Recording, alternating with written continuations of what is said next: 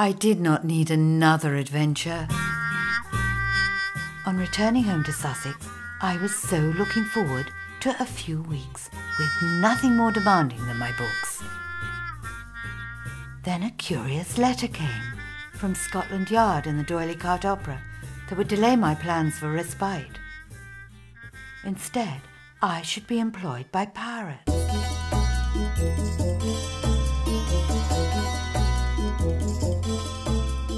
Pirates in the form of Flight Films, that is, an English motion picture company that seemed to trail criminality behind it, whose secretary was now missing, just as work began on the picture Pirate King.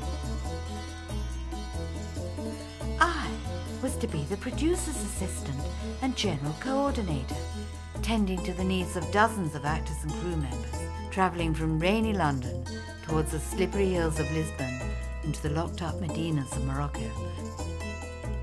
So much for books.